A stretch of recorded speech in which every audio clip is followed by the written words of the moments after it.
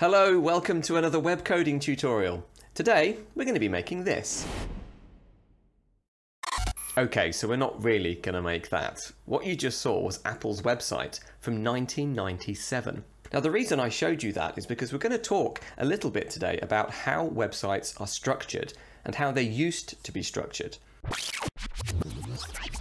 Okay, so here's our actual project for today. So this is what we're going to be making. It's nice and clean, simple. It's exactly the kind of 4-column layout that you would find on a contemporary website. We've got a header, a main section with 4 columns in it, and a footer at the bottom. Okay, let's not waste any more time. Let's get on with it.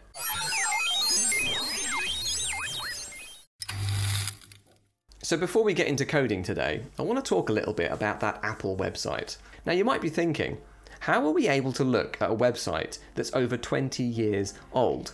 It's using a web archiving service called the Wayback Machine. Now the Wayback Machine is a web archive that takes regular snapshots of the internet. So if you've ever wondered what a particular website looked like 5 years ago, 10 years ago, 20 years ago, have a look on the Wayback Machine and you might just find out. Let's have another look at Apple's website from 1997. Now I've already got the inspector open. We can see that the entire site is contained within a table element. This is a table just like you'd make on a PowerPoint slide, rows, columns. Now the table tag was never intended for this purpose. It was never intended to be used to make a whole website. But in the early days of the internet, web developers realized that the most reliable way to get your site to look the way you wanted it across the available browsers was to use the table tag. Fast forward to 2005 and we can see that the table tag is still being used, but just for the navigation. We can see the rest of the site has been divided up using the div tag. On to 2009, now the table tags have completely disappeared by this point. The entire site is divided up with the use of the div tag. So on to 2012, and now we're starting to see the use of more modern tags. So we've got the nav tag, article, aside, footer, and of course we've still got div tags. And now onto Apple's current website, and we can see much more consistent use of these modern tags, with aside, a nav, main, footer, and divs are used within those to further divide the page. So have a quick look at this Codepen that I've set up. You can see that I've got a div tag at the top, and then I've created a header, main, footer, section, nav, article, aside, and I've just put the name of the tag inside each one so that you can see them over here. If I was just to give some style to one of them, say the div, just so we can see it a bit better on the page, that div is literally a horizontal slice. It's a division across the page. But the thing is, if I was to do the same thing with any other tag, there's footer, aside, they all seem to be doing exactly the same thing. And in fact, if I inspect, you can see that the only style being applied down here by the browser is display block. And if I click on each of them in turn, you can see that they are all just display block. So in fact, all these other tags, aside, article, nav, etc., are all doing functionally the same job as the div tag. So why do we have all of these different tags that do the same job? Take a look at these two examples. They're structurally identical, but I think you'll agree the one on the right is a lot clearer. So instead of having a page of divs with classes, we have something that's a lot more straightforward.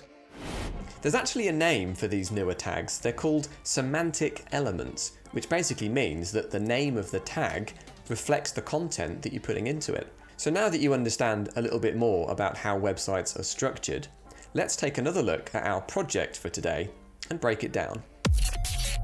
So we'll take it from the top. That red bit is obviously a header, so we're going to use the header tag. All of that content underneath, I'm going to group it together inside of a main. Now, if this was a scrolling website that had more bits just like this, I might use the section tag, but keeping it simple, main will do. This chunk at the bottom, it's obviously a footer, so let's use the footer tag. Now let's go inside that main and see how we can divide this up. Now I could use another div to contain those 2 bits of text at the top, but I'm going to keep it simple. We'll just go for a big heading and a smaller heading. Now all of this content belongs together, so let's put that inside a div. Now let's go inside that div and see how we can divide this up. Now if I was to take all of these images and put them together inside a div, that would be wrong. we have to make sure that we group content appropriately. So each of these images is supposed to go with the text below it. So that's how we're going to divide them up. And in fact, we've got 4 of those. And we'll use CSS to make sure that they sit next to each other. Now we can go inside just one of those and divide this up even more. And this is straightforward. We've got an image at the top, then we've got another heading, so using an H3 this time, another heading, and then a paragraph.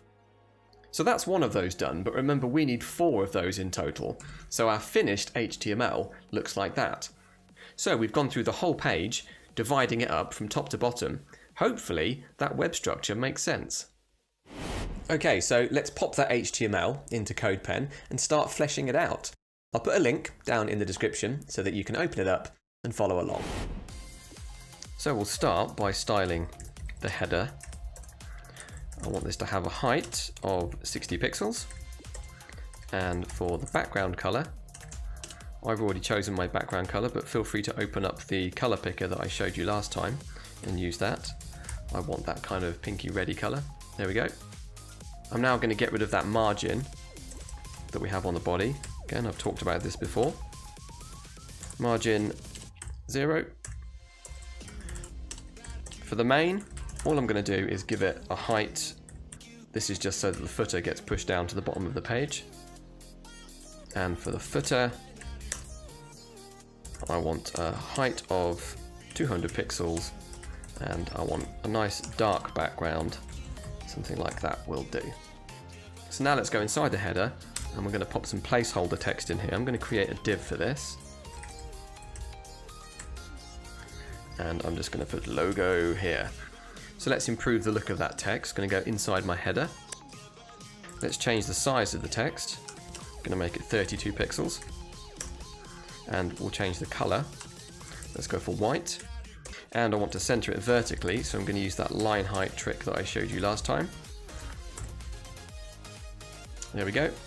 And I just want to move it in a little bit, so I'm going to put a little bit of padding on the left, maybe 15 pixels. There we go. Okay, so now let's move on to the main section. Let's start putting some content in here. So in here, we're going to put check out this awesome column layout. But you could type whatever you want. For the H2, I'm going to put let's get on with it, but you could type whatever you want. So now that we've got some text on the page, this would be a good time to change the font. In previous videos, I've just used Helvetica, which is a nice, clean, modern font that's installed on most people's computers. But today, I want to use a custom font. To do this, I'm going to head over to Google Fonts. I'll pop a link in the description. Now, to use fonts from Google, it's really straightforward. First of all, you look for the fonts that you want. Now, it's a good idea not to use too many fonts on your page. So I'd recommend one font for your titles and another font for the body text. Now, for my headings, I want to use Railway. Here it is. I'm going to click on it. And then you want to choose the styles that you want. Now, you can always come back and change this. But I know that I want weight 300 and weight 400, so I'm only going to select those two. I'm going to head back to Browse, and for my body text, I'm going to use Roboto. And I want just regular 400, so I'll add that. And you can see all the fonts that you've selected over here on the right-hand side. Now you can download them. These are all free fonts. You could download them and install them on your computer, but what we need to do is make sure that the user of our site has got them. So we're going to go to the Embed option, and I'm going to show you where you need to put this code. So first of all, we'll grab the link from the top here.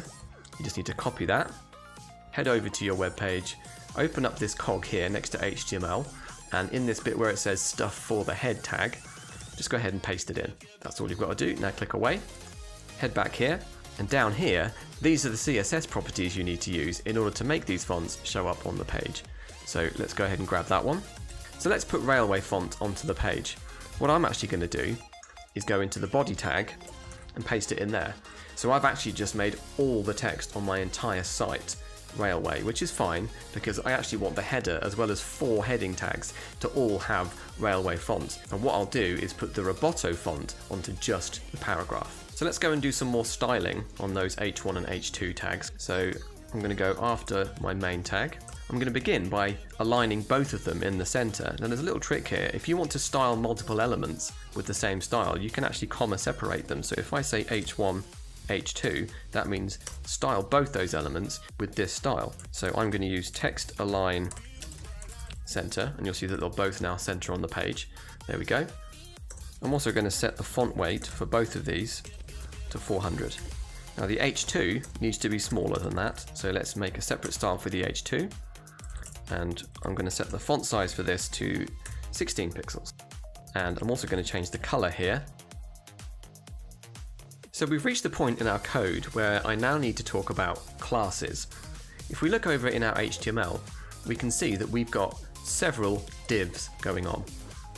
And I need to be able to style these divs independently. If I go down into my CSS and just type div, it's going to be styling this div here, this div, all the divs will get the same style. So I want this div here, which is the one that wraps around all 4 of these, remember, to have its own style. So I'm going to go inside the opening tag for the div, space, and I'm going to give it a class attribute. So I could put anything I want in here as a class name, but it makes sense to use a class name that actually tells you what's in the div, in the same way that we're using semantic elements. So I'm going to use col container. Notice how I've put a hyphen and not a space. Very important, because if you put a space inside your class name, that does something a little bit different. So col-container, that describes what this div does. It's a container for the 4 columns that are inside it. So now that I've done that, I can style that div with a class of col-container by saying dot col-container. So anything with a class of col-container will get this style. Let's start by making it so that we can see it. So let's give it a width, and I'm going to choose 960 pixels. I'm going to give it a height of 100%, and I'm going to give it a background color pink. So there we go, we can clearly see that on the page now. Remember, that's going to contain those 4 vertical divs. The reason why I've put all of that inside a container is because that allows me to move that container along and center the whole thing on the page. And I can do that by setting the left and right margins to be automatic. So now that whole container is pushed into the middle, and therefore the 4 divs that are inside it will also be in the middle. Now if you're wondering why I chose 960 pixels, that might seem like a bit of a random number, and feel free to change it to something else. 960 of course is easily divisible by 2, 3, 4, 5, 6, 8, 10, 12, etc. So it's a good width to use if you know you're going to be creating columns. So if this div here was my col container, it makes sense that the 4 divs inside are going to be cols. So each of these I'm going to give a class of col, and what I'm going to do is just copy that col from there and paste that into each of the 4 divs. So they are all going to be identical. So now I can go down into my CSS and I'm going to style those, so .col. Now I need each of these columns to have a width that is 1/4 of 960 pixels. So that's actually 240 pixels. At the moment, of course, we can't see this div.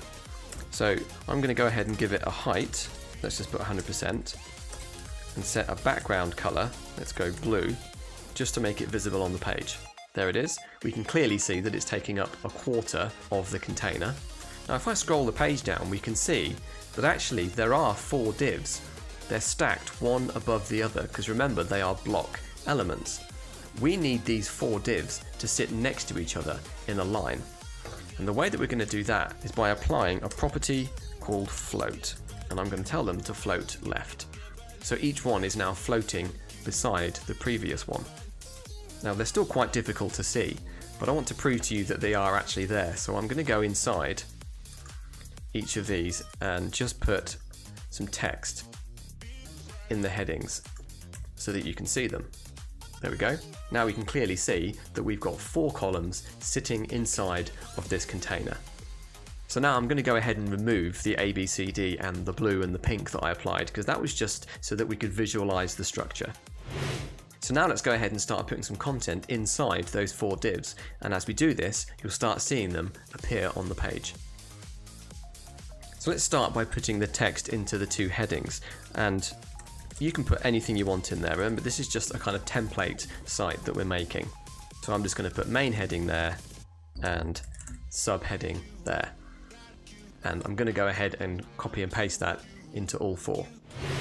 So I'm happy with the style of the H3, but I do want to change the look of that H4. So back into my CSS, I'm going to go up here where I've been doing stuff with the heading tags. So H4, and what I want to do is change the font size to make this smaller. I'm going to go for 14 pixels. I'm going to change the font weight to 300, so it's slightly thinner. And then also change the color, and I'm using the same color as the header so that it matches. So now it's time to put some text into those paragraphs, and I just want 25 words of kind of random dummy text. Now I could go into here and just start typing stuff like this, and that's going to give me some text on the screen, but it just doesn't look very good. So web developers, as well as people who work in print publishing, magazines, etc., they tend to use something called lorem ipsum text. Now I've got a website open here, I'll pop a link down in the description. This website will actually generate random made up Latin text that you can put into your website. This text doesn't actually mean anything. If you were to put it into a Latin translator, it's just garbled nonsense. But what it does do is actually give you realistic word lengths, commas, full stops. It looks like proper text on the page. So what I need to do is change the paragraphs to words. I want 25 words. Hit generate. I can now copy that text from there, head back to my site, paste it in. I'm just going to start it with a capital letter, end it with a full stop. Now what I'm not going to do is paste that same text into the other 3 paragraphs, because on a real website these 4 columns would contain different text. So I'm going to generate different lorem ipsum text for each one. And there we go, we've now got dummy text in all 4 of our paragraphs. Now that we've got text in those paragraphs, I want to go ahead and change the font, because right now those paragraphs are using the railway font because I put that style onto the body tag, which affects everything. So I'm going to go after my H4 tags, P, to style all the paragraphs, and if I head back to Google Fonts, this is the style that I need. Let's take it from there, go ahead and paste that in, and there we go. Now my paragraphs are using Roboto font. Now I do want to style these a little bit more. I'm going to make the colour a kind of dark grey colour, just gives it a nice modern feel. I'm also going to change the font size just to make it a little bit smaller. So I'll go for 14 pixels. I'm also going to adjust the line height. So we used line height up in the header to make that text center vertically. But of course, when you use it on a whole paragraph of text, it has the effect of spreading out all of the lines. So I'm going to set this to be 1.6. And there we go, that just spreads that text out nicely. Now you'll notice at the moment that those 4 columns are sitting right next to each other. They're sandwiched right together. And it just doesn't look very nice. Ideally, we'd have a nice gap in between so that we allow space around those elements. So we can do that by going onto our 4 columns and applying some padding to the left and right. Padding, remember, puts space on the inside of something, so it's going to have the effect of pushing in all of the text and giving us a nice gap around the outside. But what we need to bear in mind is that whenever you apply padding to something, that padding gets added to the height and width of the element. Let me show you what I mean. So if I put padding of 15 pixels on the left and a padding of 15 pixels on the right, you'll see that our 4th column has been pushed down below, because each of these columns, which was previously 240 pixels wide, exactly a quarter of the container, now each of these columns is 240 plus the 15 either side. So actually each of these columns is now 270 pixels. and there isn't enough room for 4 columns that are 270 pixels wide. So the answer is simply to change the width to accommodate that padding that we've included. So if I want 30 pixels of padding, I need to take 30 pixels off the width. So let's make each of these 210 pixels. There we go. So hopefully you'll agree that with the padding in those columns, it looks a lot neater, it's a lot easier to read. So now let's go ahead and pop some images in. Now I'm going to do something similar with the images that I did with the paragraphs. I want placeholder images. So I know that I want these images to be square, and I also know that the width needs to be 210 pixels so that it will fit in the column without pushing the content out of the way. There are actually lots of websites that will provide dummy images for you to use in your web projects. I'm going to use this one. It's called placeimage.com. It's really straightforward. All you've got to do is type in the dimensions that you want, like that, and it will generate a link that you can then put into the source attribute of your image tag.